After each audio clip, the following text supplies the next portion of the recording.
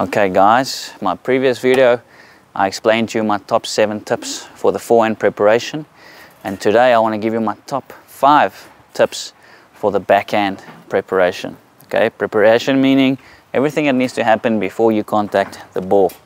Okay, some of the tips will be mistakes you're making and how to fix them, but this is the top 5 tips and mistakes that I often have to give my players and see that they really need work with. The first one is they double clutching. What do I mean by that is they go up, down, down, hit.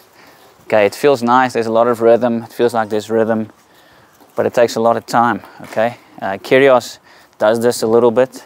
Some of the pros, they do it, but then your timing has to be perfect. Okay, the recommendation, or what I recommend, is start with the racket up, rotate, and then you can just drop into it automatically. Racket up, drop into it automatically, and it all happens together. Okay, so be careful of too many movements when you swing your backhand. Although it feels nice, under pressure you're going to lose time, you're going to lose timing, and you're going to miss shots you don't want to miss. Remember, the less you do, the less can go wrong. So racket up, rotate the shoulders, drop, hit. Tip number 2, guys, leading from my first one, obviously, so you want the tip of the racket head up.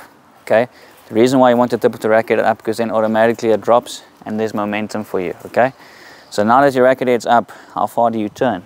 Okay, on the double-handed backhand, if I'm facing forward, the perfect position for you to stop turning is back fence.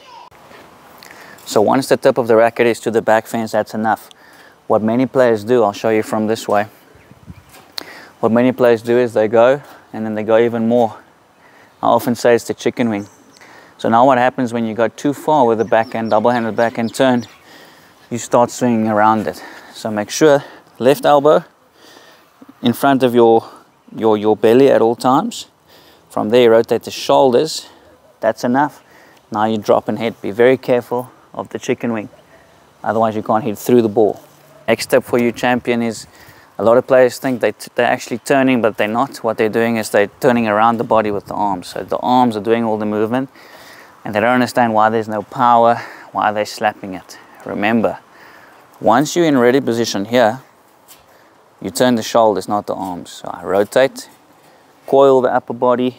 If you do a proper turn, on a double-handed backhand, your right shoulder should be dipping a little bit.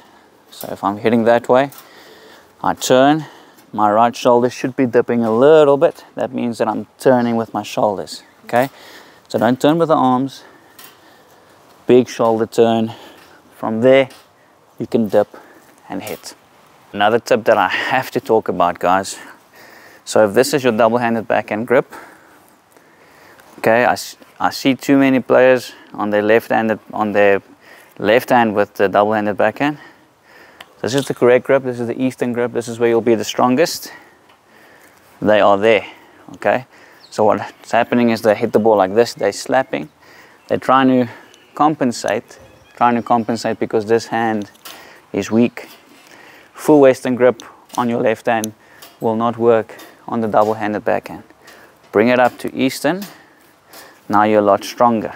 Okay, my left hand is Eastern grip, this hand comes in, now I'm strong.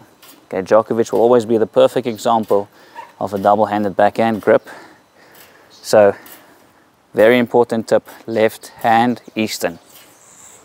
All right, my champions, you can't get away with talking about movement when it comes to technique. Okay, so this second last tip for you on the backhand preparation is, especially on the double-handed backhand, I see too many players either being straight up like this, they stuck with the legs and they lose balance, or they're stepping way too far across, very weak. Remember, when you're stepping across, you can't swing.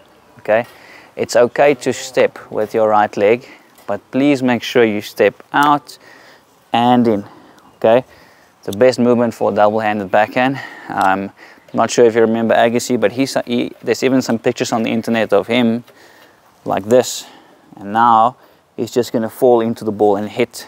Okay, that's how much he was preparing with the left leg, and then he was setting up to step in, hit. So left leg out, in. Alright guys, last tip for you on the double-handed backhand preparation. Quite a common one, that's why it's in my favorites. Players have their grips, and because they want more control, they don't realize it, but the left hand goes too high up. They end up hitting the ball like this. The problem with this is the racket becomes shorter than it should have been.